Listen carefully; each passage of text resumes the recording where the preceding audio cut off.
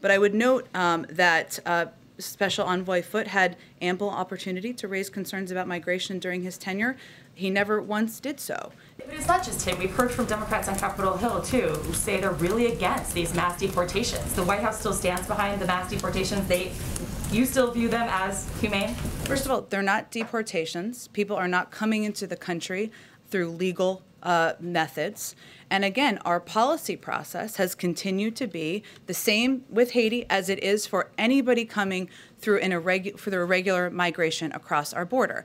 We could not see it as any more different from the policy of the prior administration, which the president feels, we all feel, was inhumane, immoral, ineffective, wasn't operationally working, and because of the dysfunction of it, we have led to a very broken system that we're dealing with today. So what he has asked all of us to convey clearly to people who are understandably have questions, are passionate, are concerned, as we are about the images that we have seen, is one, we feel those images are horrible and horrific. There is an investigation the president certainly supports, overseen by the Department of Homeland Security, which he has conveyed will happen quickly. I can also convey to you that the secretary also conveyed to civil rights leaders earlier this morning that we would no longer be using horses in Del Rio.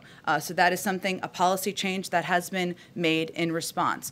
But separately, all related, it's also important for people to understand what our process and our immigration process is and what the steps are that are taken. We are still under Title 42 because we are in a global pandemic. So we are still operationalizing that. If people are not expelled under that, then there are a range of options. Either they are put into an alternative to detention where biometric data is required, they are they are given a notice to appear, or they are put in an ICE facility. This is the process that is ongoing and has happened for every other migrant who has attempted to come irregularly across the border.